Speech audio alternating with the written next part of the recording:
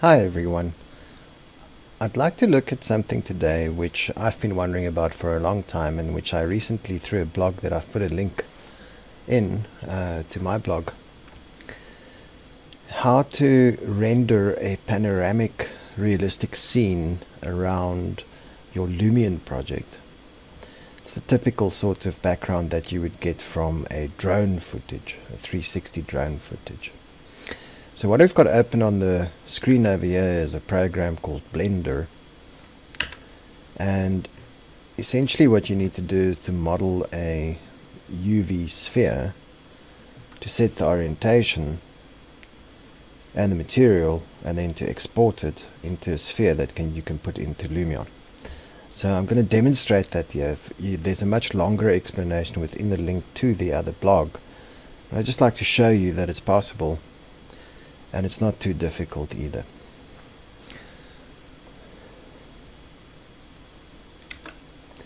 So the first thing to do is to model a UV sphere. On the creation of the UV sphere, you'll be able to set the number of facets in the U and the V direction. 100 does seem to work quite well. I tried 500, and even with this beast of a machine, that didn't work very well.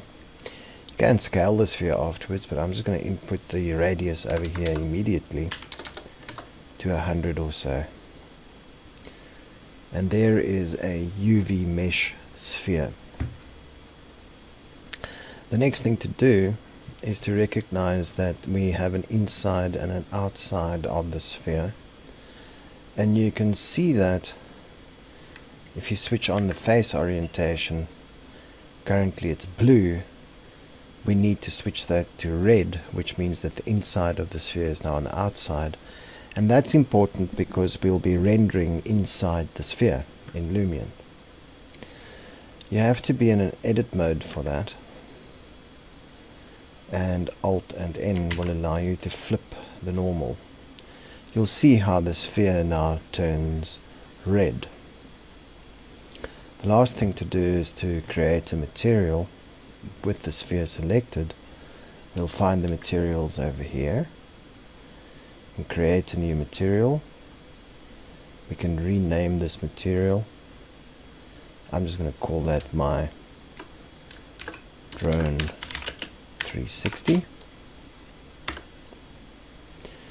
And moving over onto the shading image, I can see that they've got this material definition. The base color is the item of image. We want to hook that up to an actual image, which I have put over here. It looks like this. It's a 360-degree image, and I just want to hook that up to the base color like that. You'll see the preview up here.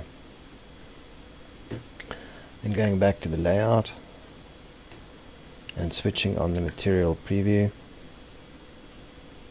and switching off the face orientation, there I can now see that sphere with the image applied. So it's a relatively quick process once you know how. And the size is not greatly important because we can always scale that within Lumion.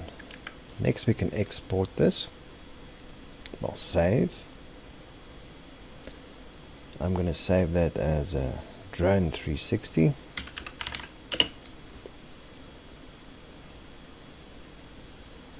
And then I'm going to export that to a collada file. Drone 360, export collada. And the last thing to do is now to bring that into a Lumion file. And you'll see over here we've already tested that. I've got this house model in here.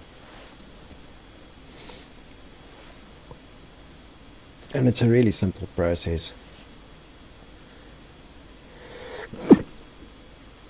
Excuse me. We'll just bring that in. Import that from the DAE drone 60 DAE.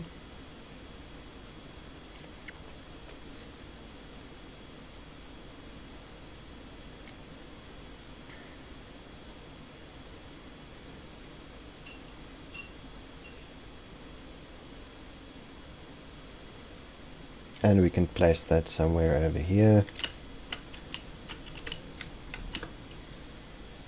and perhaps just scale it down a bit and move it up a bit.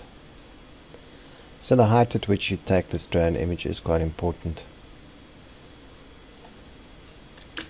Let's go and see the result. If we're inside the house, there we can see this nice background, that we can see the outside of the world, our mountain retreat. Like I said, the height is quite important. In this one, it's about the height of the second floor that this drone picture was taken at. But depending on where you want the viewpoint to be, you can set your drone to take that image, or take the images with your cell phone and stitch them together.